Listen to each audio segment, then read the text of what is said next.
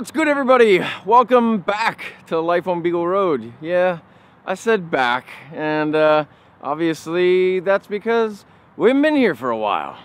If you've been watching us for a little while, then you know that I pretty much edit all of our videos, and I mean, if you're just sort of tuning in and following along with us, then you should probably know that I edit all of our videos. Courtney's gotten a lot better at shooting videos over the years, but not really the greatest at editing, and it's okay. I don't expect her to do any editing. I like doing the editing. That said, I haven't really been feeling that great lately. Not been sick or anything, not like sad or down, just like my body was just kind of really weak, and I felt run down on a regular basis, and I wasn't really moving much at all. It's actually not really the norm for me, and I felt that I had to cut some things out of my day, and unfortunately, you know, doing YouTube videos was one of those things. If I wasn't moving, what was I gonna film me doing, right? Doing the laundry? That's pretty much. I tried to focus mainly on all the things I had to do here at the house and try to stay above water with what needed to be done.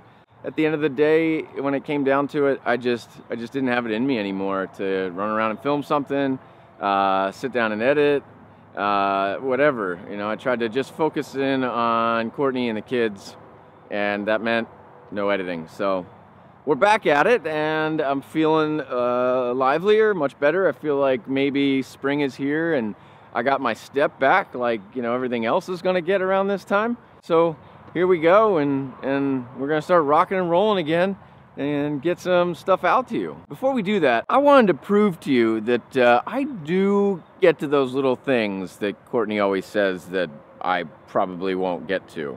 Not that she's wrong, because I do take a long time to get to those little things, but I do them. I do. So let's take a look at a couple. All right, we're gonna walk on down to the chicken coop, because, you know, that's like the most notorious thing I haven't done yet, right? Was put on the thing to be able to get in when you lock yourself in the coop. And what makes it funnier is that I locked myself in the coop and it backfired on me for not having done it. So yeah, that's the number one thing I took care of, was getting that string on the coop. Hey, how are you doing, girl? How you doing? You gonna check out the things that I've done, make sure I did them all right? Huh? Are you gonna check out all the stuff I did, make sure I did it okay? What do you think?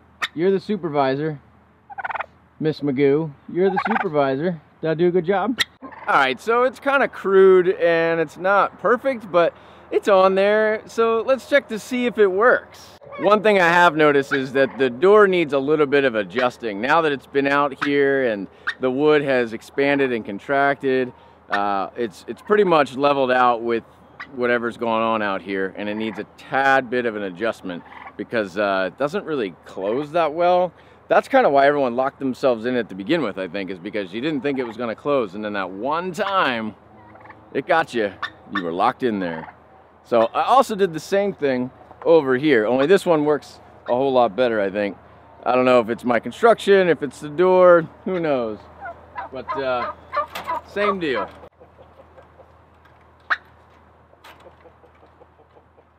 There you go.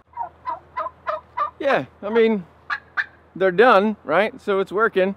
We're good with that. Everything's peachy keen in there. Before we leave the chicken coop, I've got one more thing I did over here. So for the longest time, as I put this up, there was a piece missing right here that I hadn't put on in terms of the trim. And because I didn't put it on, I couldn't get this last latch on, because it's got a latch here and over there. So that way, you know, you don't have one corner falling down, right? Nobody wants a corner falling down. But now I've got a double latch and we're all good. No more corner popping down. Yay! Now I just gotta clean it all up and paint it again. Repaint, I guess. I still gotta put up the drains for the rain. Right now it just kind of comes down. I do have this guy here which collects water and throws it all over there, which we usually have a rain bucket for.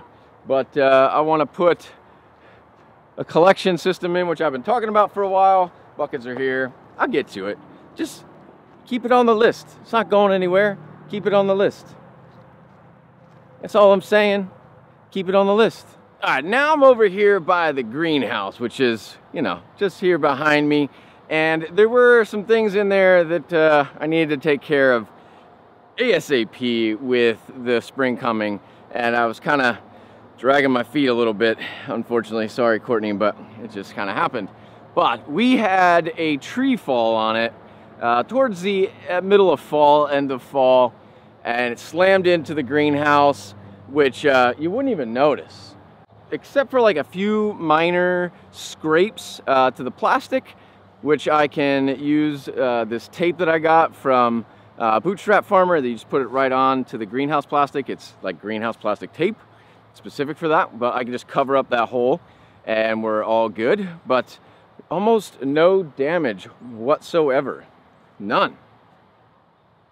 Wow. Because this sucker was pretty thick. I mean, we're talking about 6 to 8 inches thick by the pieces that actually fell. You could see here on the fence where part of it had hit. I mean, it destroyed the fence. I gotta fix the fence, so add that to my list. But the greenhouse, no big deal.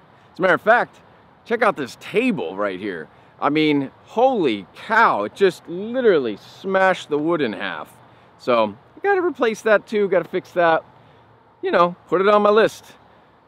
Everybody ever feel like all the stuff on their list just starts to pile up until the point where you're, you know, just crippled by your own list?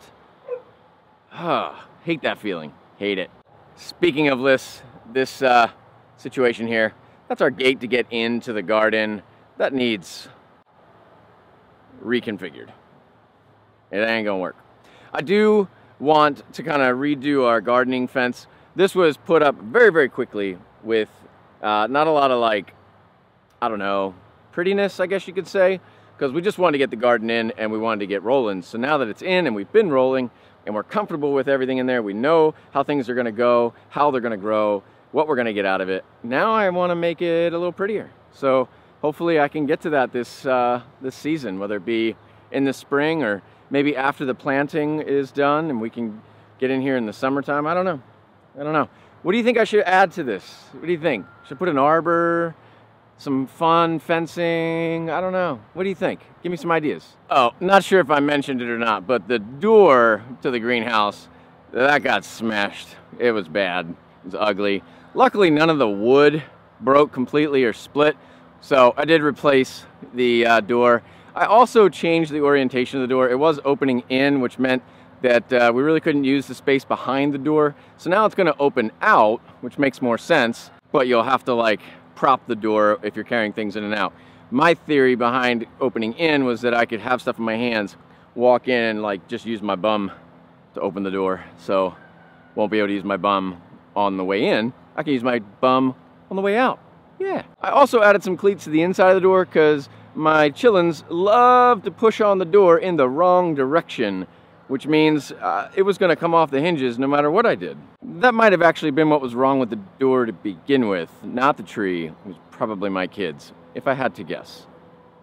I mean, when in doubt, it's either the weather or the kids. Yeah. Over here by the barn, I've got a couple things that I did, and one of the major things that I did was to install a feeder bar thingy, like a, I don't know, smorgasbord bar, like Cracker Barrel, or wait, Cracker Barrel doesn't have a bar. What would that be?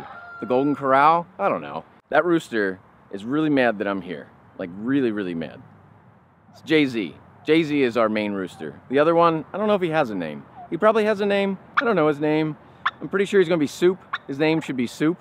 So why don't we just go with that? We've got Jay-Z and Soup. So inside the pasture here, the goats have been fighting with that drain pipe right there, to the point where it was literally bent sideways, pieces were falling off, it came off the wall, whichever. So came out and reinforced it with some extra screws and straps and whatever else. So here's a question for folks who mess with this stuff a lot. So the people who installed it used screws, and I just sort of used the same kind of screws. with neoprene washer just to make sure it was a little snugger. But is it better to use rivets, like aluminum rivets? Should I use those? Is there something better than what I'm doing there? If there is, let me know. I'd love to know. Because, you know, all you're doing is going into the metal, but like a rivet would squeeze it together, right? Theoretically? And that's how it works. It'd be better. Let me know. I just kind of want to know. I'm not sure how many of you remember, but this super green lush grass that's over here, at the end of the season, we burned everything down. We burned all the leaves, we burned the pasture itself, and then we replanted. And we were worried that nothing was going to come back, but it looks amazing over here. Amazing. We really didn't get to the entire pasture. We mainly just got to this area over here, but it really paid off, because the area we didn't do, which is over here, is horrific. So at least we know that we can gain some ground doing it the way we did it. I know a lot of you had your doubts. I did as well, but we're good and all is well. Now, that said, I think this space over here is going to be a future expansion to our barn. Do you remember that milking room and hay stower? Hay stower? We don't really have a hay store right now, but we need one. And yeah, that's what I'm thinking. Over here, milking room, hay store, milking room, hay store. Woo, woo, woo, woo, woo, woo. Something like that, I don't know. Can you tell that I'm in a much better mood and that all's good in the hood? 'Cause it is. Hey, baby girl. Are you resting in the sun? I love when you're resting in the sun. You're so cute. Look at that little one. You see that little one hanging on the feeder? Just chilling out right there. I don't have my zoom, so I can't do it. Look who's coming to say hi. The queen of the herd. It is the one, the only Stevie Nicks. Hey, baby girl. How are you? Are you happy today? Are you a happy goat? I won't get too close. I know you don't like when I get close, ladies. I just wanted to come over and say hi. So hi. I hope all is well and everybody's feeling good. Just enjoy your little rest break, okay? Yeah? Later on I'm gonna have to burn those trees or chip them, so enjoy. Yeah, so I've just been taking care of a few odds and ends, trying to sort of get it together here on the homestead. Our tractor was out of commission and the four-wheeler had a hole in the tire, so all of those things have been taken care of and we are good to go, which is super helpful. So now it's just time to get back on the wagon and start going wherever we're going, and I hope you all come with me. So have a great day and I'll see you on the next one. Bye.